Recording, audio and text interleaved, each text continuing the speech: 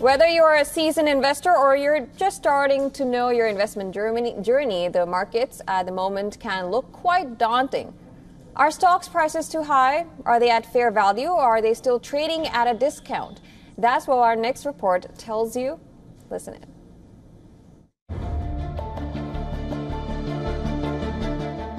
The first half of 2024 has witnessed a bull run across global equities. This past week, Wall Street stocks continued to gain as the US PSE price index came in tamer than expected. European markets followed suit. British bank NatWest saw a notable 7% rise after reporting better than expected earnings, while autos recovered after Mercedes-Benz adjusted its profit margin forecast. Despite recent downturns, European equities showed improved performance from last week's lows. Asian stocks mostly rebounded, although Japan's Nikkei 225 fell for the 8th consecutive day. Commodities experienced mixed movements. US crude oil fell 1% on Friday, marking its third consecutive weekly decline. The sell-off was driven by weak Chinese demand despite robust US economic growth. Gold prices rose 1% as US Treasury yields fell, bolstering expectations for Federal Reserve rate cuts. Looking ahead, investors will focus on next week's Federal Reserve meeting, which could signal further rate adjustments. Bureau Report WION, World is One. We are now being joined by Mitali Nikor, who is an economist and founder of Nikor Associates. Thank you for joining us. Thanks, Jyotsna. Nice to be here this morning. Good morning. Now, let me begin by asking you, do you expect any surprise announcement by the Fed this week? The US PCE price index favors a rate cut soon. Could you tell me what your take is on that? So, Jyotsna, I've been following the sentiments of the American economists, and I think there's a consensus within the American economist community that the rate cuts are not expected in this meeting. What is expected, of course, is a sort of indication to the market so that the market may form expectations about the upcoming rate cuts, which are more likely to come in September. The basic issue that we're noticing at this point in time for the Fed, why the indecision, in a sense, is hanging on, is because of the lack of sufficiently pursuable data. I mean, if you think about it, at this point in time, they're getting early indications that, yes, inflation is coming into a range of 2%, which is what is preferred, which is what is favored by, which is what is almost like a target for the Fed. But then there's also the contraindication of unemployment, and unemployment has come in at 4.1%, which is far higher than the 3.4% that they were expecting. Also, a lot of economists in the US predicting that unemployment could go up to 4.5% by the end of this quarter. So, with this conflicting data, while at one point, you are compelled to reduce rates so that, borrowing costs reduce, but then at the same time, with unemployment data, you might think, okay, is this the right moment, or should I wait for another 2 months to be sure? Talking about rate cuts, do you think the Fed's Monetary Policy Committee will unanimously agree on the rate cuts by September? That's what the market seem to be pricing in at the moment.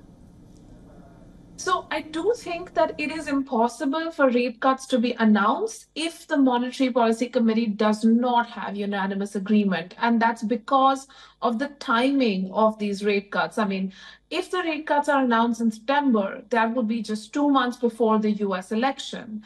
And which signals a situation that, there needs to be a broad-based consensus within the Fed's Monetary Policy Committee to be able to put their weight behind the rate cuts and sort of divorce that from, the overall political scenario that would be gripping the nation. So therefore, I do expect that, a broad-based consensus would be a necessity for such rate cuts to be announced in September.